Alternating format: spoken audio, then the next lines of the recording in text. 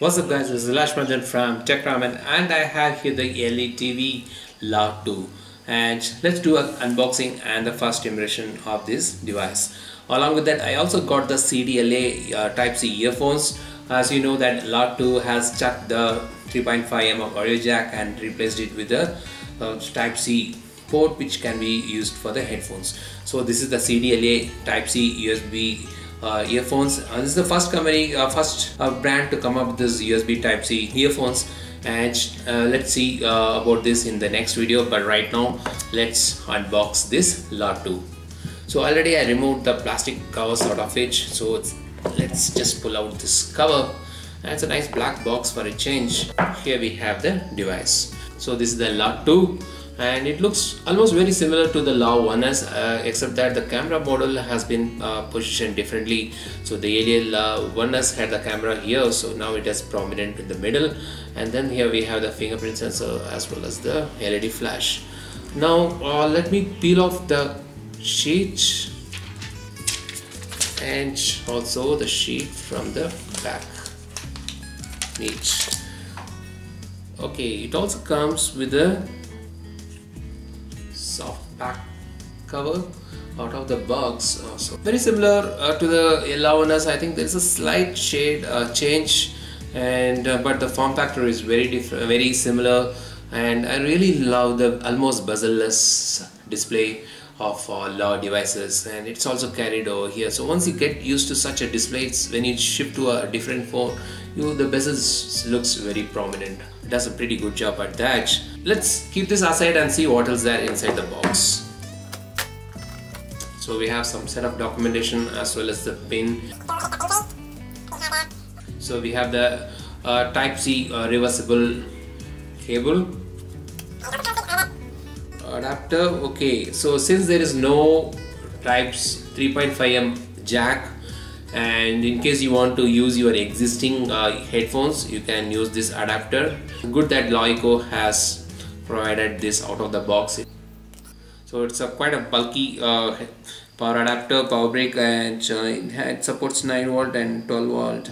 So I think it should support the for quick charger. So coming back to the device, let me power on the device. So you see the LeEco branding here, while here it shows still the LeTv, but you have the LeEco branding while booting. And let it boot. By the time, let me take you around the design. So we have the power button, volume rocker. It's the infrared port.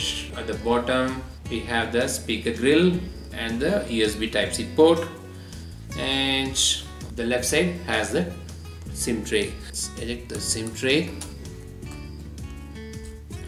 So it's a dual SIM tray, so it can accommodate 2 nano SIMs. There is no provision for micro SD card, so it doesn't support an external memory card.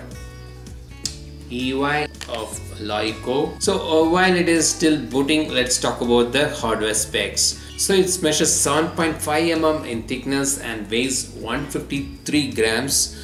The weight is well distributed and it looks good on hand, and then you can see the edges which is glistening. So again, adding an interesting design element to it. You can see it shining around the edges.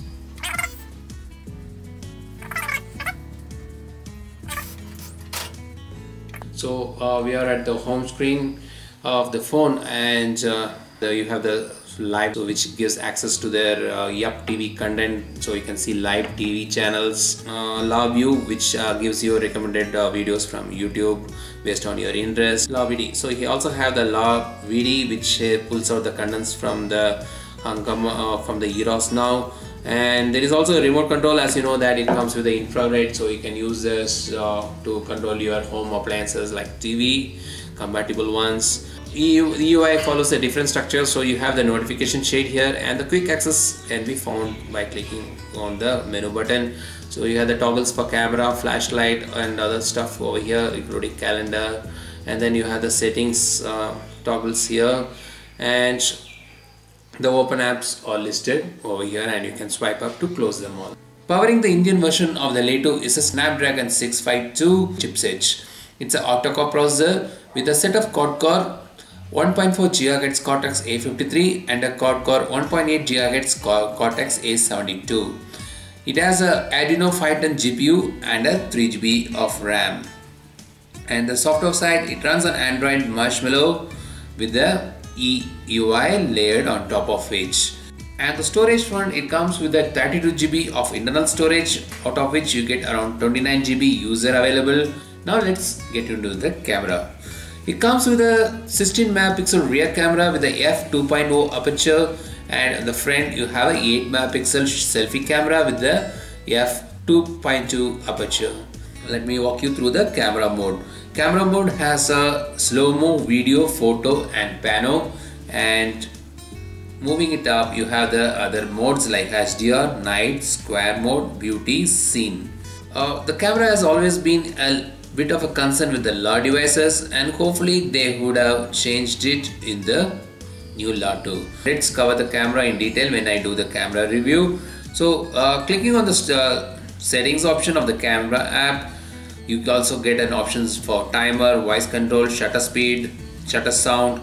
You can tweak with the exposure, white balance, ISO, and the contrast and sharpness and saturation. So this is the first impression of the LA2. Hope you enjoyed this video. Give us a thumbs up if you like it, share the video and subscribe to our channel, and he'll be doing the in-depth review in the coming up videos. So stay tuned. This is Lakshmanan signing off for TechRaman. Have a great day. Cheers.